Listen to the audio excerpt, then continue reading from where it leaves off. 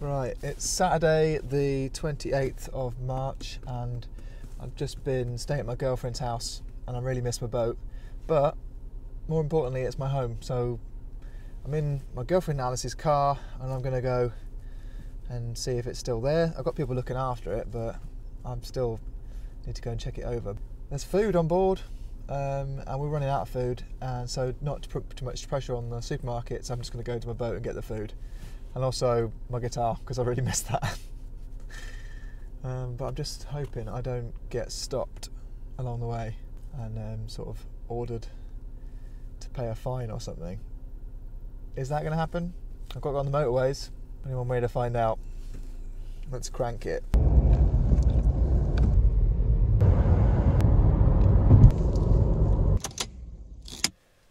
Right, I've made it to where my boat is. I've just got to go now, go on the boat, get what I need, and then just go back again. The roads themselves mostly got lorries on them, a lot of police and ambulances going up and down, and just people who need to be on the road. So yeah, so part of me thinks, do I really need to go and see my boat? Is it really going to be a life or death issue? Obviously not, but I followed the government guidelines, you know. I'm not seeing a second home. I'm not going to a campsite. I think that was some of the points they made, but they didn't say anything about if you actually live on a boat, which is what I and many others do. So this is my home. I've got to go and check it out. The day before, I checked on the Canal and River Trust website, and my interpretation of what they've put on there is that as a permanent liveaboard, I can visit my boat. All right, looks like it's still there, and I'm joined by a couple of other boats as well. First things first, look on the roof and the windows. Windows are all right. That's just straight out. It's been a bit windy recently, but not that bad. Yeah, looking good. Obviously, Barry and Gary, shout out Barry and Gary. You've kept an eye on the boat, so yeah, it's looking good. But as I'm joking with them, the bike is still there. My battered old bike. So I need to go and try and get rid of that at some stage. So if anyone actually wants that, let me know. We're trying to sort something out. Right. I always sort of dread going back in the boat when I leave it for so long. I'm not a fan of spiders, basically, so usually get quite a few if you've left the boat, because they just hop on, don't they? Hop aboard. They like being on boats, but it's not looking too bad. Oh, there's my keys. Let's open this up. Let's open this.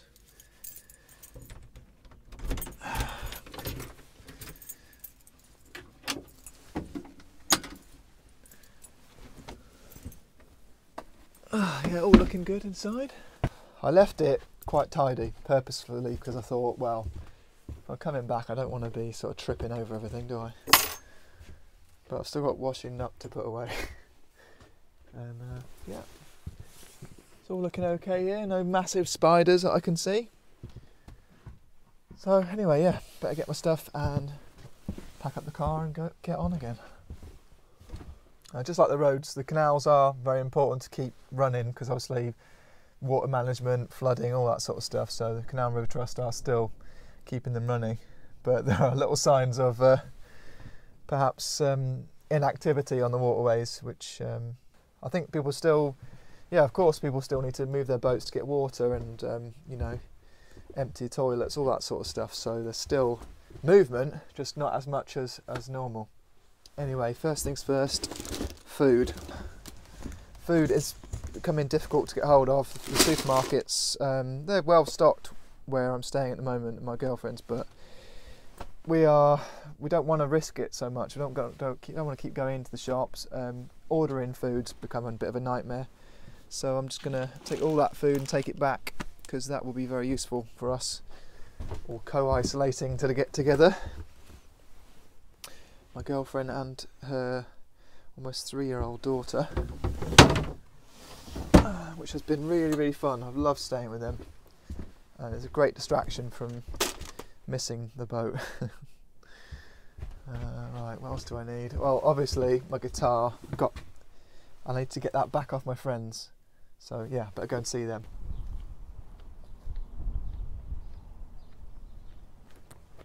Right, my friends Gary and Barry, they live in this marina here, and I've just walked down to meet them and meet the guitar as well, sort of do some kind of hygienic handover. I don't know how this is going to work. Put that there, Rob. Perfect, thank you very much. You both well? Both alright? Yeah, we're terrific. Really good, thank you. Alright, cheers guys. Hey, take See care, ya. Robbie. Bye. See you next time. Come on, Dave. Come on.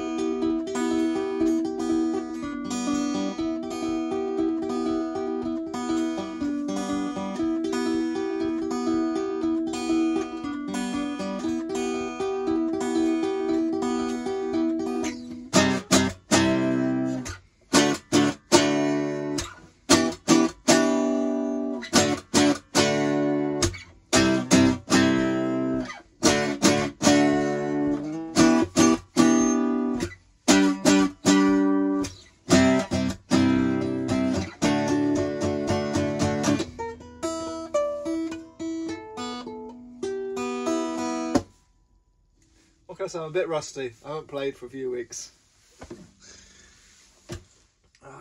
Right, let's get you back to Yorkshire.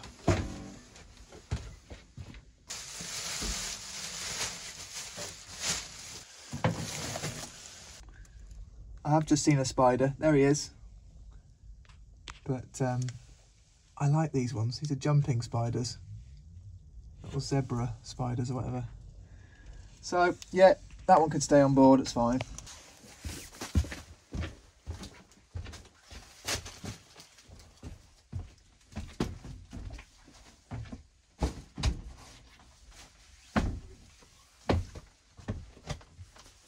There is one thing that can worry boaters, and that is bilge water collecting down there, but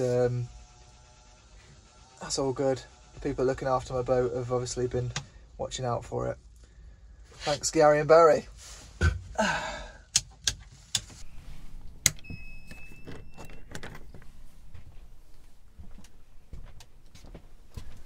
It's weird, this time it feels even more final, like I'm leaving the boat for a longer time.